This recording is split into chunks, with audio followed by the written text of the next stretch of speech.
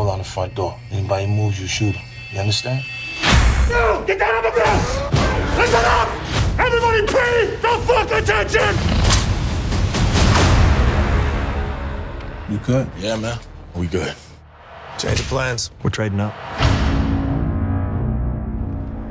Look to your right. Los Angeles branch of the Federal Reserve. At any one time, there's anywhere between 500 and 800 billion dollars in there. They're separating newer fit currency from old unfit bills. An average of $30 million is designated as unfit every day.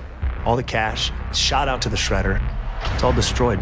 If we can get to those unfit bills before they go to the shredders and get out clean. You got $30 million nobody's looking for.